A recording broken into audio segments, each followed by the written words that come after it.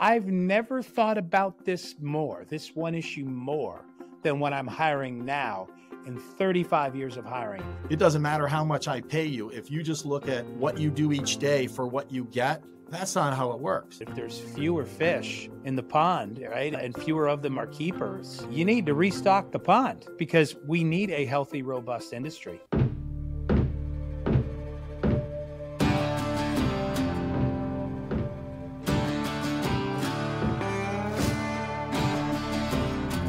Strong companies, lasting partnerships, powerful events. Welcome to the Experience Builders Podcast.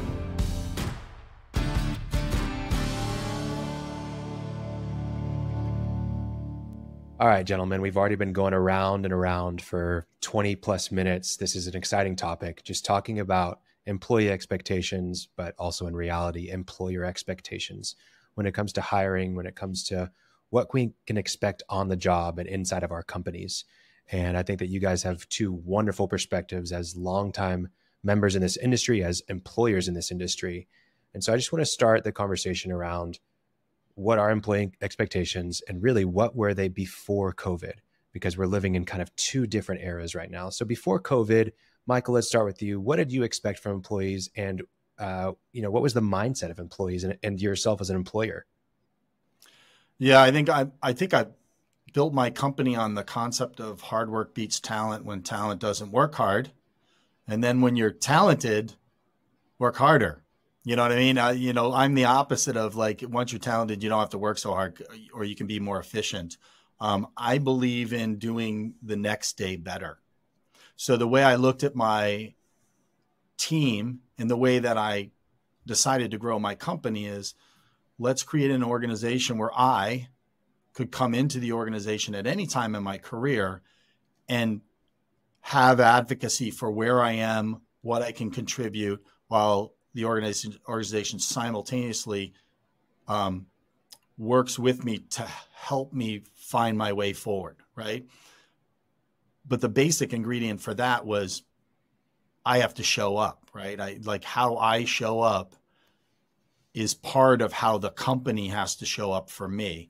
And so we created these systems and processes to make sure that, nobody was really passive in that activity for very long. We're really good at it now, but that's what we used to talk about pre-COVID. So we had we hired highly engaged people, a lot of people that would literally fall on the sword to get the job done. And there was less of this daily, weekly, or monthly, I don't know what you call, taking, score or keeping score. How much is my company asking from me relative to what I'm giving? I think people were, and that's sort of indicative of our industry. People were just, this is how it's always worked. I'm available. We can get this done. A lot of really amazing sort of people in our industry. The people that weren't willing to do that kind of work, there was someone else willing to do it. Right. So it was just our norm. And I would say that's pre-COVID. And it's changed a little post-COVID.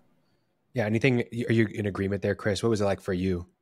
No, first of all, to Michael's point, it's a team sport, right? If you're in the trade show and event business, it's a team sport. So you always just counted on, I think Michael's right. There's less keeping score of what your written job description duties were. You were so easy to reach into the gray on both sides of you, and just because at the end of the day, we get judged as one, right? We knew the clients judged us one on how that event was. By the way, I want to, first of all, thank you, Michael, for coming back. Those of you that are long-time Experience Builders listeners, Michael's a recurring guest. Khalil, you have the toughest job. You're like the science lab monitor right now because you've got both shells and muric acid in the beaker, right? And, or it's, the 2-liter bottle of Pepsi and the roll of Mentos mints, right? You just got to keep us from getting hurt because once we get going. It's going to be a tall order for sure. Super grateful for Michael being back. But yeah, what was my expectations prior to COVID? perfection. Damn it. No, but I think it was, there seemed to be more of an understanding of when you join a small business in the trade show and event space, you really are joining a team and you get to learn what everybody does. It does seem that post-COVID, there's a bit more, I'll call it awareness of what each role is and the boundaries of staying within that. And maybe that's because, not to get off on this tangent, but maybe because there's been such a discussion in the last several years about boundaries and identity and protocols that we're much more aware, even in job by job, of what that means. I'm thinking about everybody in my organization right now, and there's nobody I'm looking at that I go, boy, I wish that person would reach a little bit more into the gray. Because I think generally speaking, they all do. But we still are looking for critical thinkers, right? Because that's what we are. We're problem solvers and project managers. And that's that doesn't write cleanly in a job description. A lot of it is reacting to circumstances beyond your control. But it does, I think I said off mic, I do notice that I've got more people willing to, maybe the day's quiet enough, I can get out the door at 4:30 or at 5. There didn't seem to be as great a hurry or as big an opportunity to leave early 3 days a week or 4 days a week. And it's not early. It's a normal day, but for most people, we're just not in the normal day job business. So I think, so when you ask about expectations, is it, are employees falling short of expectations? Are employers, or at least those of us that existed pre-COVID, do we have expectations that are overreaching? Just the fact that we all agreed this was a meaningful topic makes me realize something's got to be a little bit off, because we all feel like this is a worthy topic of conversation. So that's for sure. That's kind of the mindset I'm at as we enter this, Khalil. Michael, what are you seeing? You talked about the pre-COVID. As far as post-COVID, what's changed?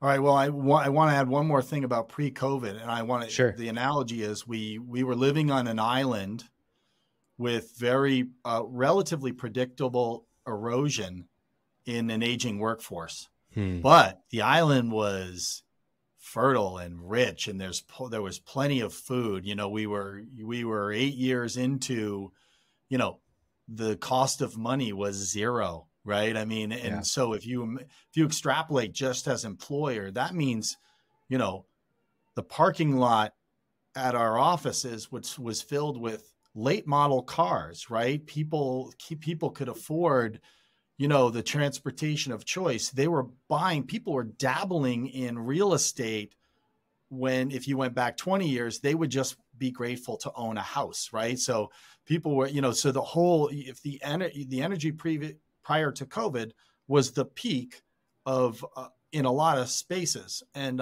so your employees, they had all the basic concerns in life, but not a lot of volatility across a huge bandwidth, in my opinion.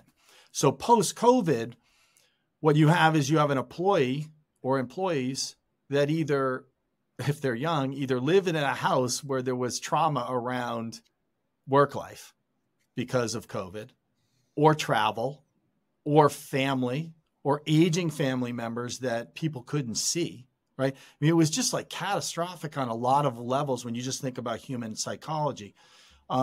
So that's a real thing.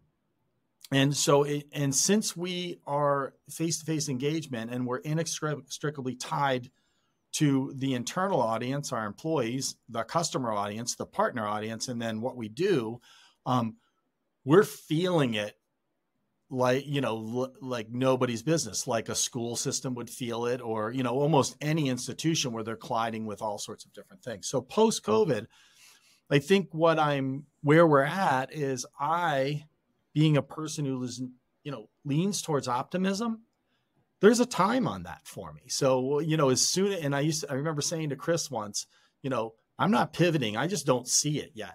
And as soon as I saw it, January 1st, 2021, I hired back my core folks. For it. Yeah. And then by June of 2021, I realized, wow, only about 12 of my 34 people are coming back.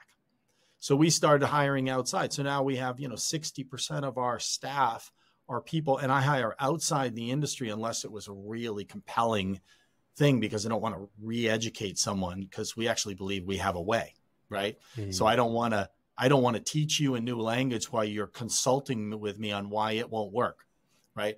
So that's sort of the foundation of where I am. Now we're in this place where we're doing that. We're sort of moving and inspiring our employees to say, hey, this is our culture. But the rules that Chris and I learned or practiced that got us to the point we are, they don't apply, or they need to be communicated using different language, because certain languages, you get a hard no. We're actually in an environment where there's a strong dialogue outside the workplace that is saying they can't make you do that. You deserve, and what I say is, what it's going to, who it hurts the most? It hurts the extremes. It hurts the high achievers, the high performers. They'll just be working more. They're going to think they're getting freedom.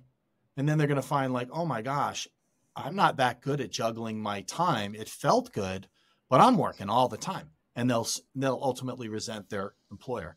So Michael, can I ask you, is that a pre-COVID, post-COVID thing? Is it a generational thing? I mean, because I'll be honest, guys like business leaders like us, we have that fond remembrance pre-COVID of whether it's work ethic or the culture. I mean, Hill and Partners, your company, your special sauce was, and our company too, right? It's how we did business with each other. It's how we interacted. It's the way we collectively showed up. And so are you trying, we're talking about expectations are falling short of it. Are your expectations that you're getting that culture back? Or are you going, I got to create a whole new special sauce flavor? Well, I do have some evidence. And remember, I'm talking about, Khalil mentioned, sort of the size and scale of this dialogue. And it's in a window of, currently 5 times the size of my organization. So 40 people across 3 locations is nowhere near as complex as 200 people across 3 locations or 5 locations or in one building. And I have great respect for the need for there to be, sort of a vertical component to that thing, right? And the chain of command. And I actually can imagine both those things. So think of my company, relatively flat organization, right? So with the exception of me, at least post-COVID, everybody's in it and on it, right? So if they take on a leadership role to be in it and on it, they're right next to the people that they're wanting to work nights and weekends, right? They're wanting that stuff. So what I would say to you pre-COVID is I would go like, really? Are we being honest?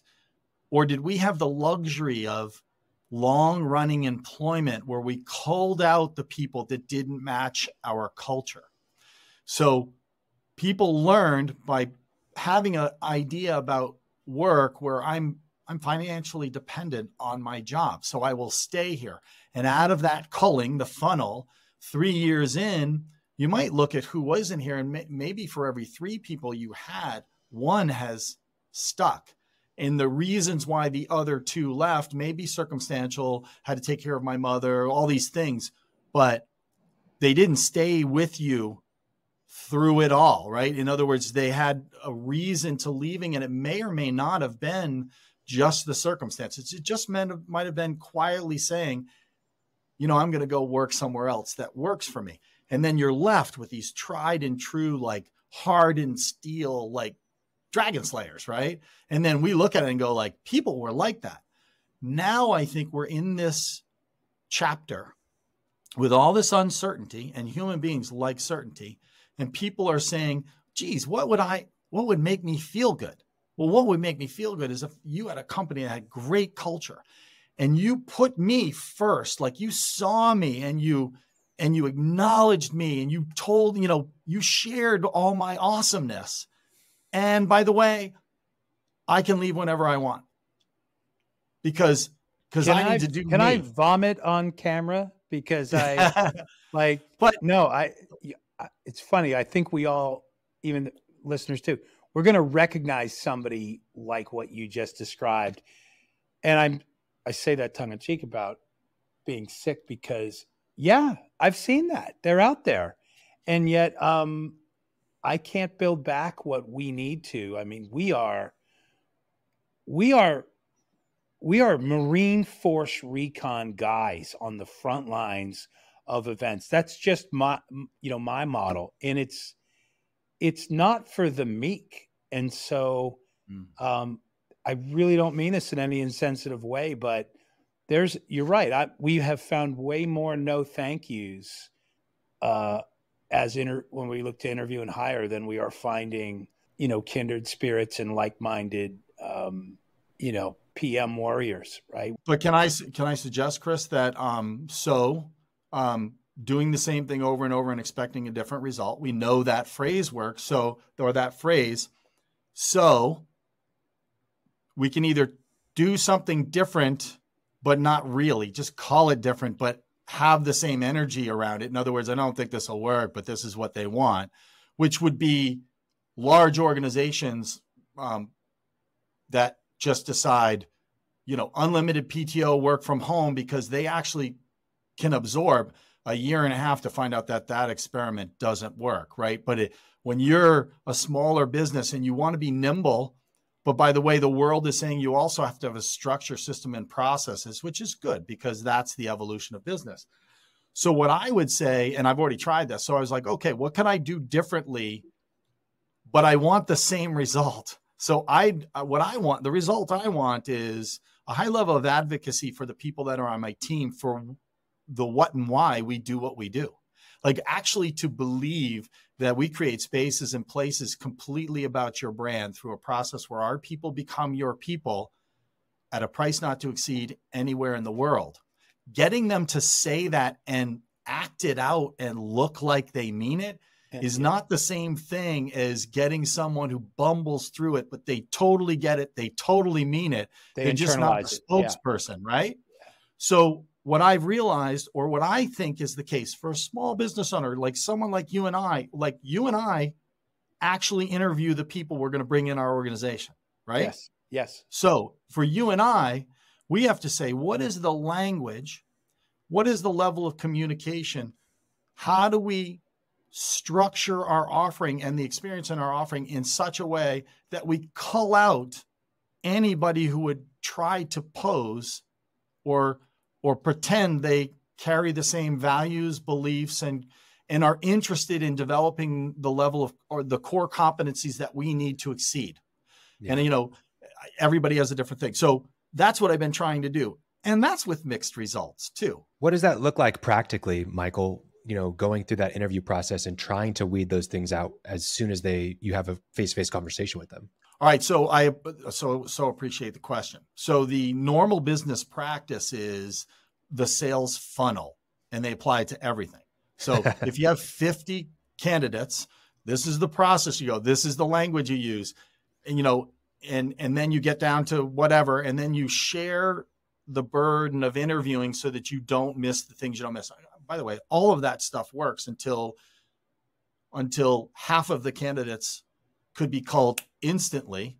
And then you need a person with wisdom, a little bit of experience to go like, there's something about this candidate, by the way, who actually did jump 3 jobs in the last 2 years, but there's something about them.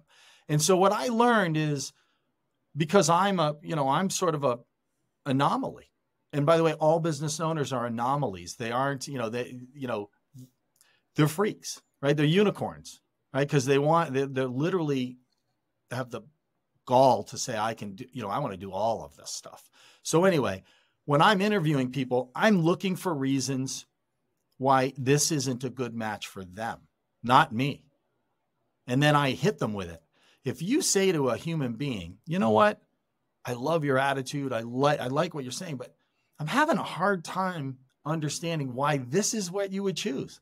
Like, because you deserve your next best opportunity. And it flips the dialogue. And, you know, I stumbled on it. And then you get a lot of sharing when you're like, so either someone advocates for it, or they go like, wait a second, this isn't how an interview is supposed to go. I'm supposed to get you to give me an offer so I can tell the other person you're offering this, because my life is about the next thing and the amount of money I get. You won't work in this industry. Like, you literally will not work in this industry. It doesn't matter how much I pay you. If you just look at, you know, what you do each day for what you get, face-to-face engagement, the restaurant business. There's like so many industries where that's not how it works, in my opinion. So if that's what you want, go work for an insurance company or a bank or the federal government. And by the way, have a very dependable, predictable life with a certain level of certainty, right? Because you can do what you do, and it's no judgment. I just think this is the kind of invitation that it's not that it's special or it's awesome. It's awesome to us, but it's for a certain kind of person. And I am finding them in different places of all different ages. Michael, let me jump in and ask you, if you're trying to align expectations and these hires, right? And I love, you've always had such an interesting style when you're interviewing. And like you said, of flipping that meeting and then really pulling out, I think, the good stuff, the authentic reasoning about why somebody's there applying at your company. So different expectations now.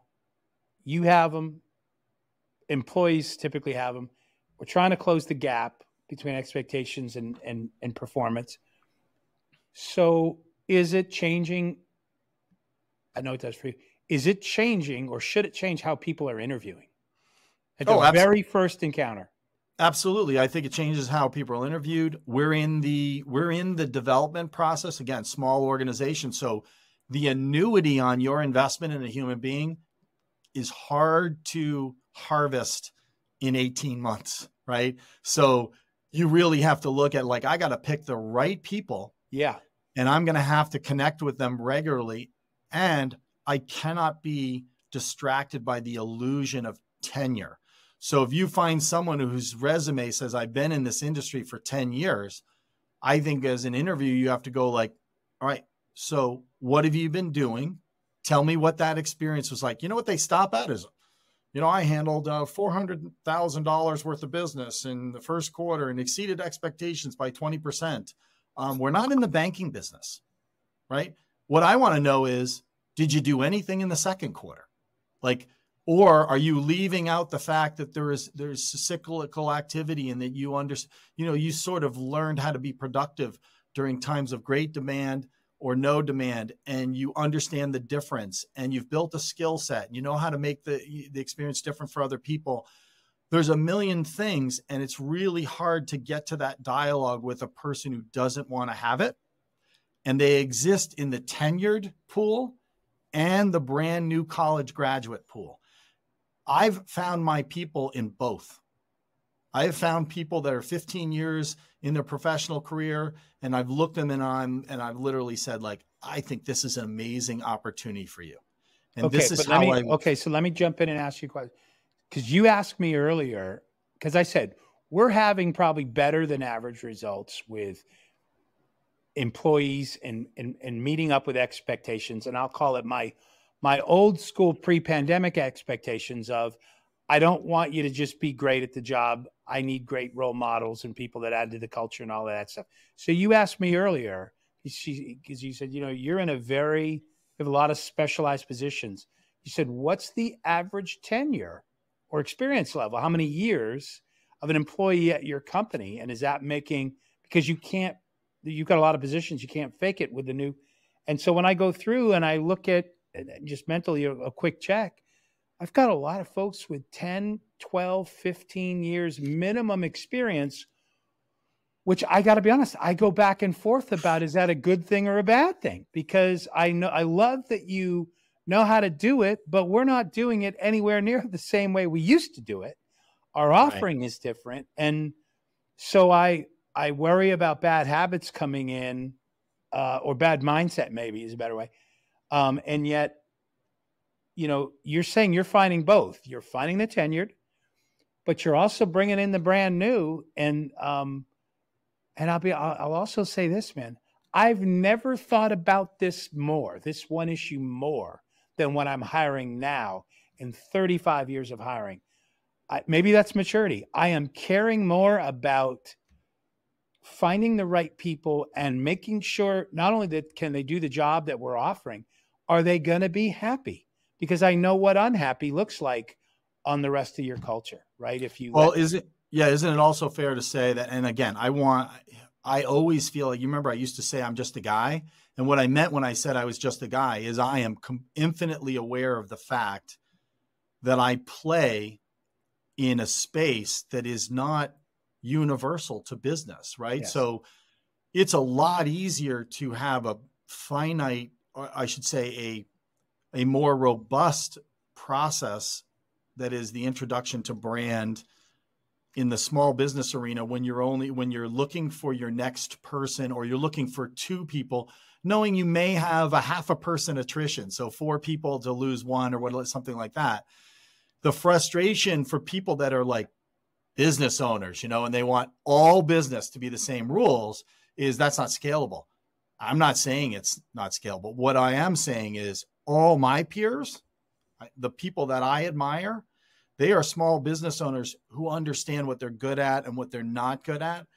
And they're living under the illusion that the rules of tenure, experience, or whatever work. And I just say, vet that experience. Like, vet it. Are you conflating experience with wisdom? Because experience gets you somewhere, right? If you know what a cam key is in our industry, bravo, right? But if you spin out every cam that you touch, and you're a bull in a china shop and you don't understand, like, if you just break everything that you touch, people, things, I don't care how much experience you have, right? I'm interested in how you process the workplace. So that's what I want. And, you know, it's super idealistic, right? I want to live and work in a place where someone who's been in the industry for 6 months is telling their peers, this is the greatest job I've ever had. While I simultaneously want someone who's been doing it for 15 years going like, wow, I am learning so much.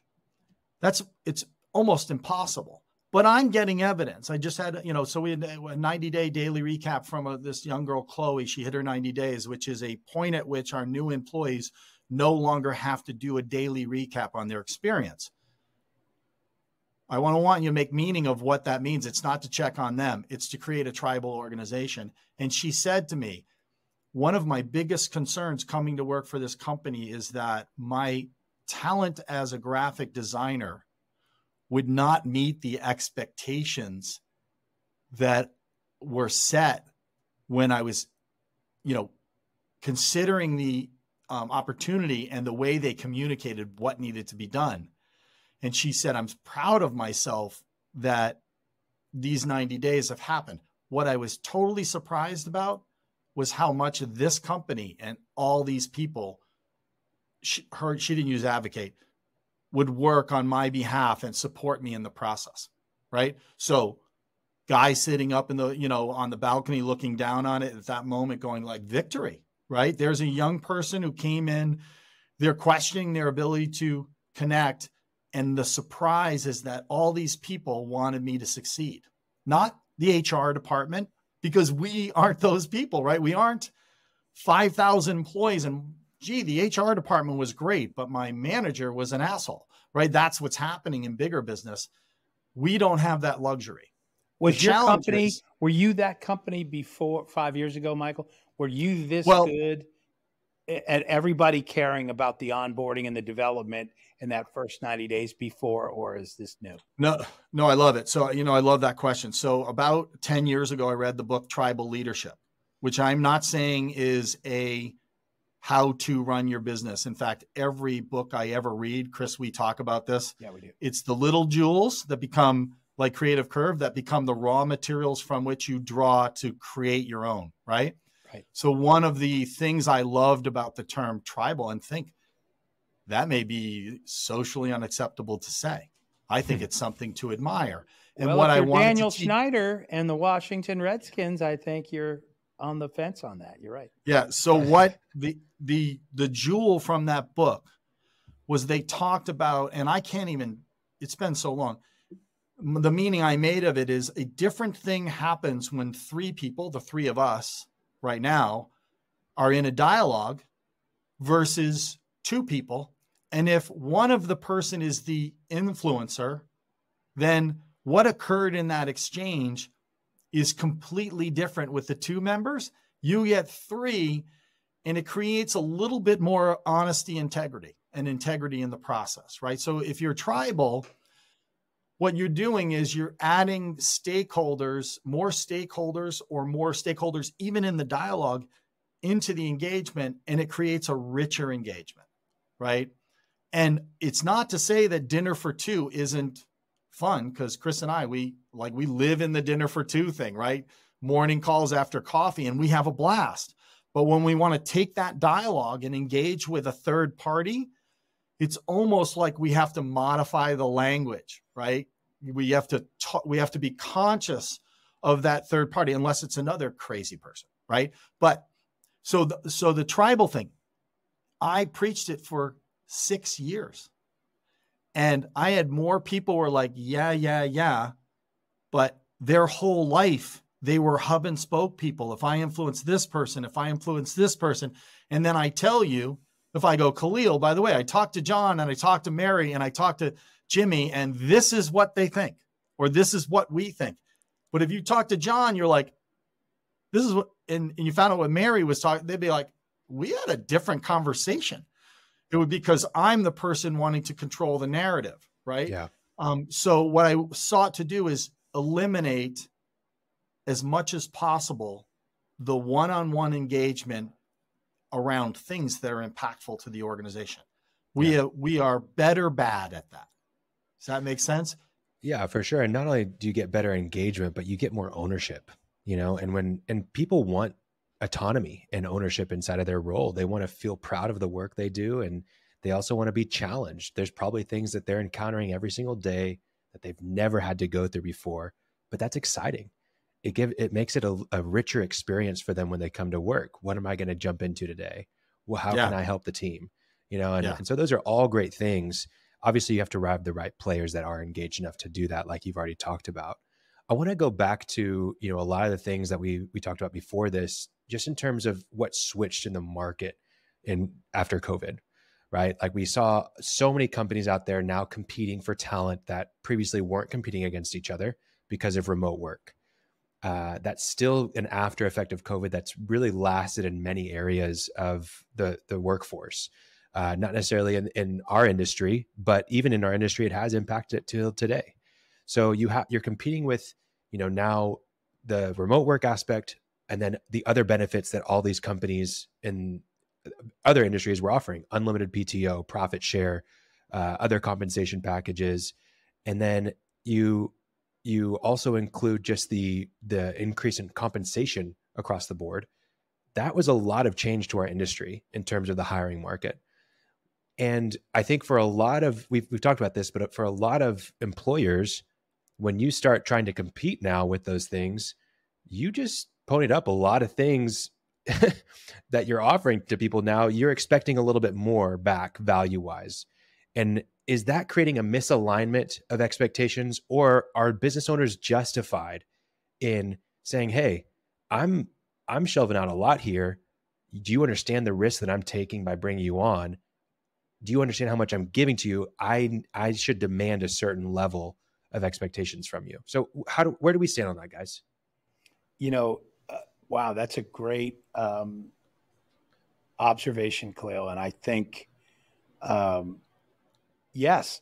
So whether it is market conditions that has driven 25, 30, 50% increase in compensation, I think it's human nature for a business leader is going to go, I'm now paying, 35% more for a project manager to do the job. So you have an expectation that maybe you're getting more. And yet, if you're coming in from a different industry or you're coming from a large company to come to work at a small company, you're not necessarily thinking it's because I'm going to be doing way more work.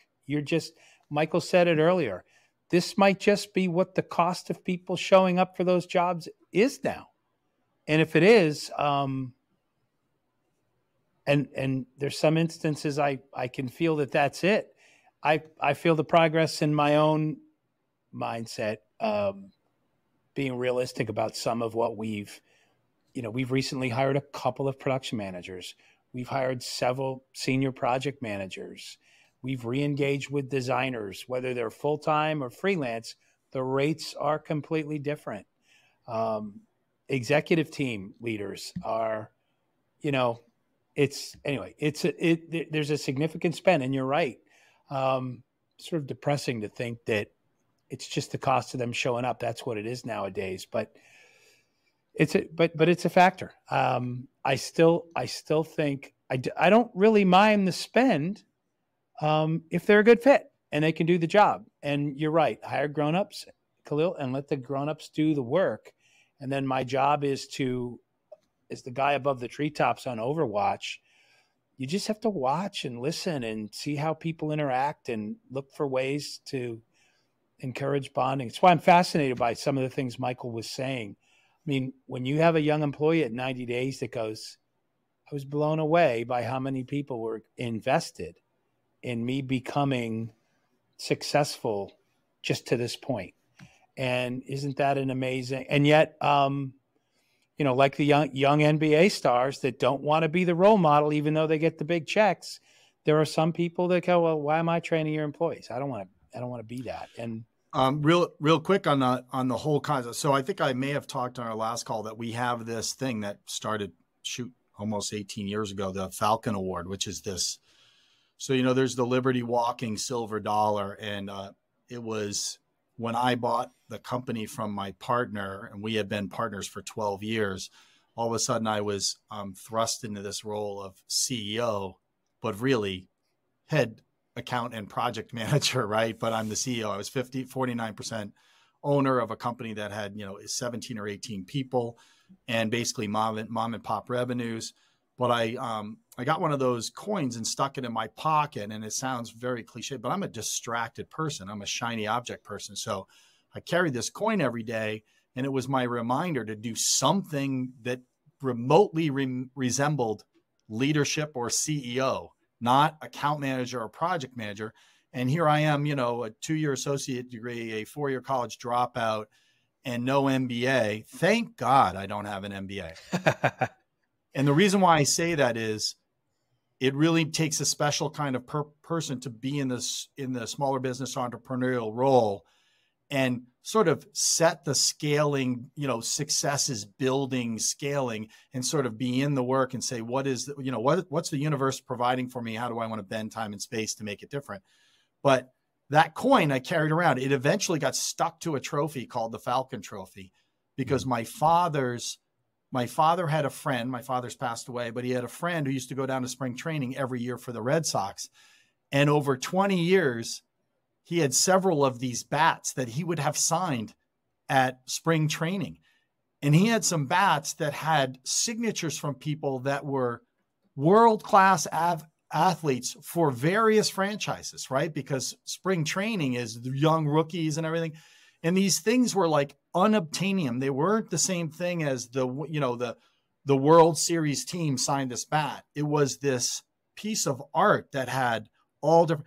And I was like, when's the best time to plant a tree? We're going to get a trophy. We're going to do this Falcon thing. I'm going to ask people to look at their work the same way I looked at mine and understand you're going to have bad days. Stick it on that trophy. And if we give you a Falcon Award, which is the coin, you get to sign that thing. We now have 3 of those. They're in our 3 locations. There's 2 little ones. And then there's this one we've added bottom to, like this, like some of these trophies, Yeah. And they're covered with signatures. The point of the story is,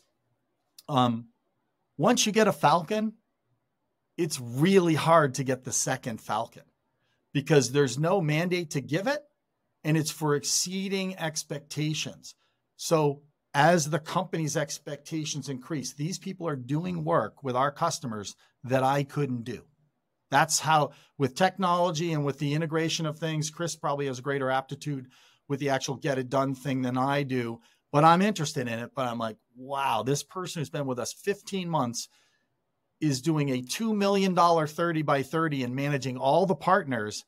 And I used to be a guy who showed up with a Swiss Army knife and a pair of pliers, and I could get 4 guys and we could put something together. So that idea of recognizing people, what I say, and it's a long story, but what I say to people when you get the Falcon, and my number, I think the other people in the organization, they just see it as a trophy for something. So I have to keep saying this. Hey, by the way, we really are honoring you going above and beyond our expectations. The next one's hard to get because we already expect that now. Right. And if you think about someone like the girl I referenced, she has not received a Falcon Award, but she's been a high achiever. I don't know if she'll ever receive one, but the message in life should be like, wow, now that you do it, just don't go walk around with your special tool case of all the things that you were doing are awesome and expect them to play. But the same things will get rewards for a person who has much less experience. So I think there needs to be more of that in the workplace. And I will tell you, less and less people want it. More and more people just want the award. Like, how do I get that recognition? And then I even have people on my team who go like, hey, so-and-so's never had a Falcon. And I go, so we either haven't noticed them exceeding expectations or they're just doing the job we're paying them to do. They don't get the trophy for just showing up. Right. Right. And so all those things contribute to, now so I've said before, I have a very clear, to Chris, I have a way. It's just my, the way I think it should be. And I'm hoping I invite enough people that want to do it this way pretty quickly when they're in your organization. They kind of want to morph it into their own way. And then I'm there still in the, this is my biggest fear as a company owner is for me to do the next thing. Do I let go of my values and beliefs and let sort of other people modify it? What happens in that case a lot of times is things, you see this in Fortune 500 companies. What they do is they get a bunch of people who turn it into better sameness, right? Like we're going to be just a little better than all these companies that do the same thing. Well, it loses its mojo, right? Yeah. And then it just, entropy occurs. And I think where we are, the last thing I'll say about this post-COVID is Chris and I are, we're at that time where we're not working for another 25 years. So even our perspective is we have an expectation that may be different than when we were 35. Now we're saying, give me enterprise value, give me a return on all this time I've worked.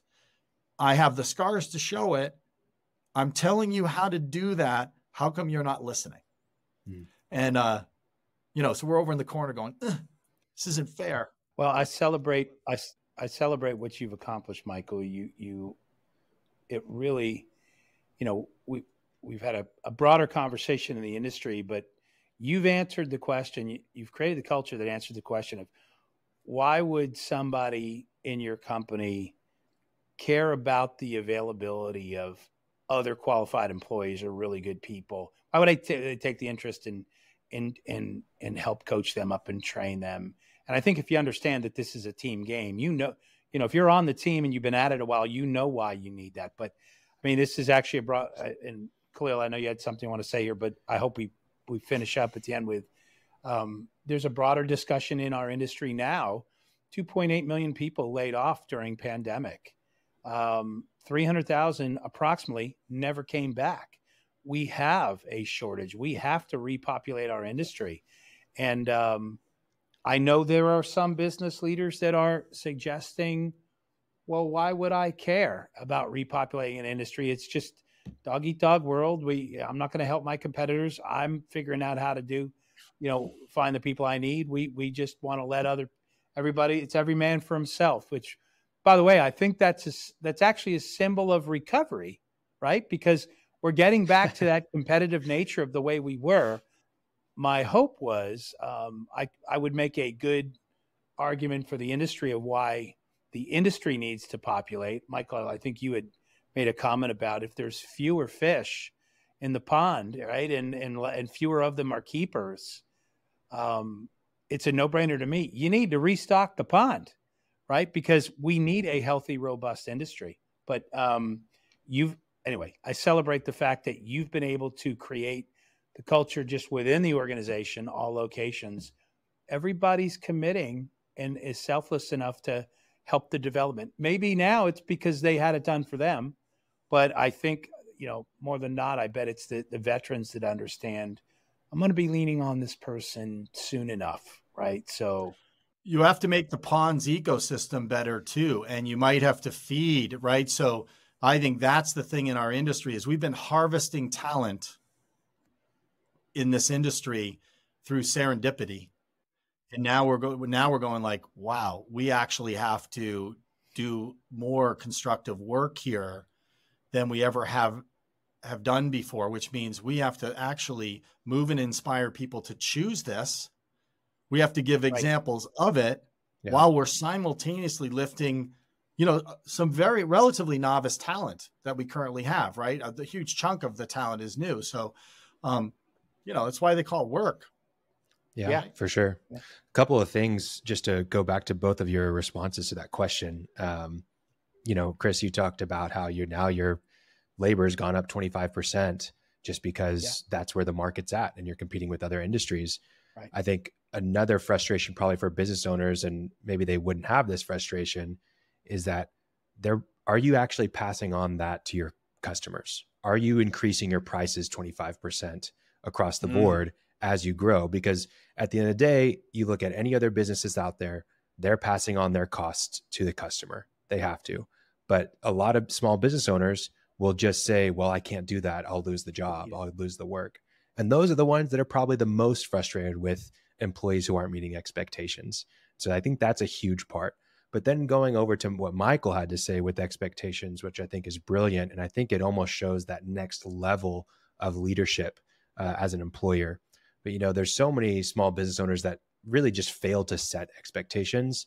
And because there's no clear definition of the expectations, it leaves them frustrated and their employees confused. And ultimately that's why they leave. Right. But then there are that next layer that define expectations. And that's great. There is a clear North Star for the employee, but the environment's not right. And that's exactly what you talked about, Michael, with just having a really great environment and being responsible for that environment, that expectations are exceeding all the time because that's what everyone's used to. And it allows people to thrive. It allows people to be called up, rather than be called out. So all great things. I want to end on this question, guys. We talked about, our expectations as employers maybe being misaligned with the market, maybe some reasons why and what we can do about it. But let's talk about the employees for a second and just put ourselves in their shoes for a minute, which is always a helpful exercise as an employer. What should employees be expecting when they come into a role? When, they're demanding certain things like hybrid work or, a higher level of pay, whatever it is, what should they be expecting coming into a small business? Because a lot of times they don't understand what it is like for the employer that's hiring them. So what should they expect? And if you're talking to someone that's just joining the industry as an employee, what do you want them to hear? I have a couple things really quickly, and I use this in interviews, and I'm getting other people to say it. Just point of clarity here. We're not hiring a consultant. So, and I do that. I would like to say that I used to exclusively do that with college graduates because I had this affinity for young people and influencing and shaping. The problem is, that system's broken a little bit. So I'm finding out that the inbound college graduate that I'm talking to still doesn't have a lot of mission-driven approach to their lives. They're still discovering. And if on top of that, they have an entitlement gene, like the basic thing is I should get to hang out here and get paid what I want. And I'll let you know. Right. So what I say is this may be uncomfortable. I used to say it, I practice it on young. I'm not asking for a consultant. However, I value what you see and your input. So we're going to go through this period, and then my door is open. So you get past the 90 days and you've got a bunch of great ideas, or you see things, come in my office and share them with me, because I'm not new to this company and I'm not seeing that. You know what I mean? But if they, you know, what happens, by the way, they rarely come because we're engaging them. But what used to happen is people wanted to look at the company and tell us what we should be doing as a company when they come in, when they enter. Now, when you have people with history and you do that to them, it's my way to get them to self-extract, because people will say, I'm looking for this new chapter. I really want to get to a place where there's a community and everybody values, they say these things. And then I go, and then I do my consultant thing, and you can see it like, well, wait a second. What they're wanting is, I want to be in a company where I'm appreciated for my tenure and we all get along, right? You know, so to me, what should an employee expect is what I wish we would teach is a little more, give me a chance. You know, a little more like, I've done all these things, but man, give me a chance at this. And how can they have that attitude of give me a chance at this if you haven't got them pumped up about the chance, right? So when I see people going, you know, before I give people to someone else in my company, I go, I have everything and nothing to do with you getting hired. But how do you feel right now? Oh, I really this sounds like a really good experience. And I go, so one thing I want you to remember, don't take this job if you think you're talking to a crazy person, because I'm not going anywhere, right? So this is it. Even if you talk to someone and go, hey, you don't have to talk to them very much. This is it. So don't take it. And then I say, and don't take a job. If you don't take this job, if you don't realize that you're playing in the bigs, like these people beyond their worst day, which you can't judge them by, they are really good at their work. So come here and be really good. Like Disney, bloom where you're planted, and then everything else happens. That's a Disney phrase. I love it. Chris, what do you have? You know what? There's 5 things that jump to mind. I think primary thing any employer can provide you is training and opportunity, right? You should be looking for compensation, obviously competitive compensation that matches what the value you bring is. So there's a basic quality of life benefits that should be, I would think, included. I think if you're a developing contributor, that's a code Michael and I use for somebody who's early on in their business career launch. I think you should be looking for professional development opportunities, people you can learn from, a company that you can learn from. I think, and Khalil, you talk about this all the time. I think you want meaningful work, you know, and I think what the employer can add there, the final thing really is perspective. You know, if you're working in a wood shop, it's great. I'm expecting that you enjoy doing that work, but we need to help you understand, you know what we do here in this building, and we're an operations and build company. We help the world trade, right? That's a very noble thing to do. The work is fun, it's fast, it's visual, it's hard, but it's work with purpose. But I think giving employees, particularly those new to the industry, some perspective of nothing in the world happens without sales. The dishwasher at your house, the plates in the cabinet, the car in the driveway, the guy mowing the lawn, you know, the dinner out, all of it is based on a buy-sell thing. And so transaction in a moment. And so what we do is, you know, we create environments that allow those buy-sell moments to happen. It really is, I think, a very noble thing. So I think part of an employer's responsibility to set expectations properly is remind people that, you know, it's not just the thing you're doing at that desk or at that work table or out on the show floor. There's a greater purpose, and be proud of that and take the joy in that. So I think that's a big part of it. All good things. All good things. Well, Gentlemen, it's been a pleasure talking with you both. Michael, thank you so much for joining us on the Experience Builder Show again. Obviously, we'd love to have you back again. I think this has been a great conversation for both the employee and for the employer. I think we've talked about things around expectations, but even just around best practices and how to, operate your team efficiently, but also effectively. So wonderful conversation and enjoyed having you. Hopefully we'll have you again soon. Thank you. Thanks, Michael. Thanks, guys. Good to see y'all. Thanks for listening to the Experience Builders Podcast. Check out our website in the show notes or visit CrewXP.com to learn more.